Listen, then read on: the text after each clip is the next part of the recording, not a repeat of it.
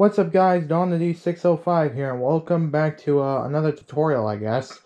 Welcome back to Rec Room 2016 download tutorial.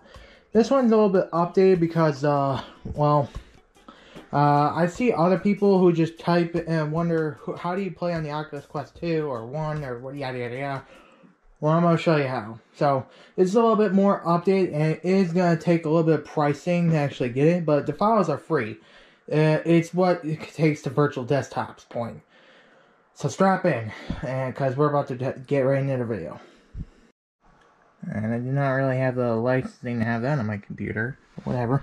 So in order to actually have play Rec Room 2016, first things first, you need Steam and Steam VR installed.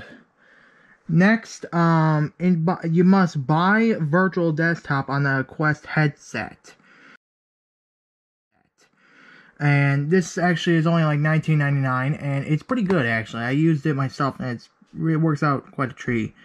Then make sure you have the Oculus ADB drivers installed. Then install them to then install the desktop streamer app on your PC, as this is free.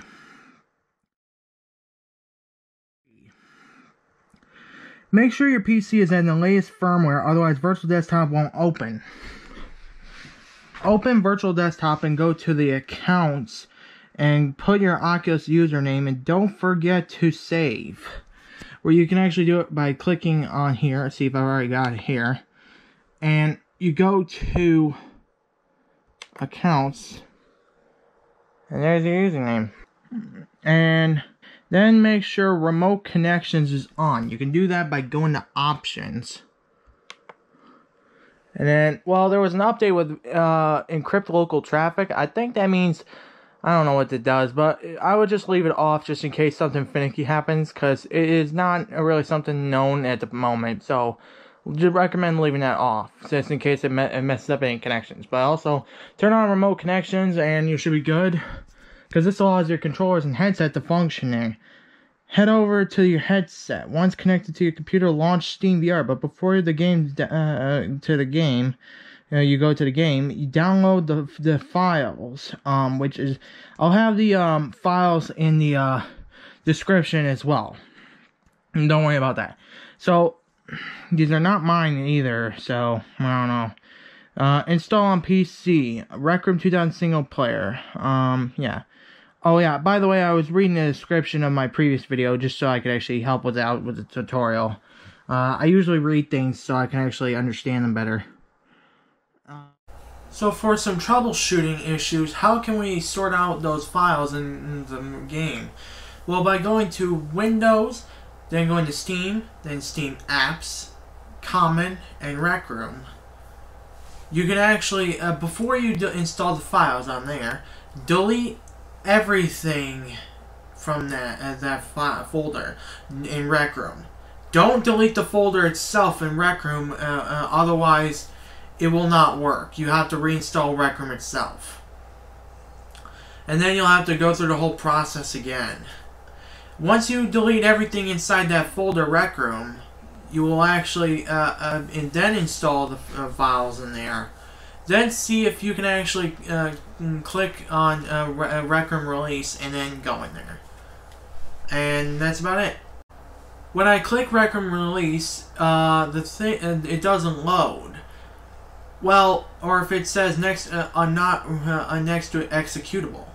This could mean either you don't have the Steam App ID next to Rec Room Release, or you do not have the Rec Room Release data and executables in the file folder.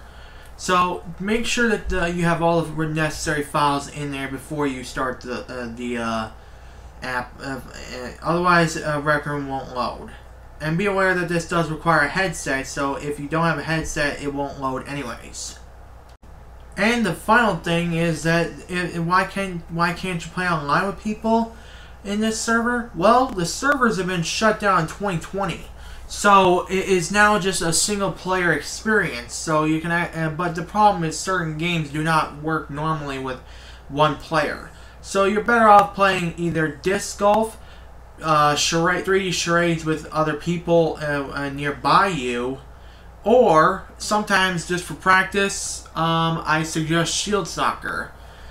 But disc golf is the best single player experience game that you can play at the moment for a single player. But other than that, I would suggest, I don't know, messing around, I guess. But it's a good experience for looking around the place, considering that 2016 was a very blast to the past. And little did you know, I think that you can also play run these files during the maintenance of the official Rec Room services. So if you have a Quest headset and you can't access Rec Room's official services, run these files and you can play temporarily offline. Well, not really offline, but at least the servers are offline in Rec Room 2016, and it feels like a single player experience. So just so you can actually play by yourself in Rec Room while basically the servers are temporarily down for maintenance. This is until you can do that until the services are back up, and then you can play online again. But that's all the time I have for this video. Thanks guys for watching this video. Don't forget to subscribe, leave a like, and thanks for supporting my channel. And I'll see you guys in my next video. Peace out. Bye.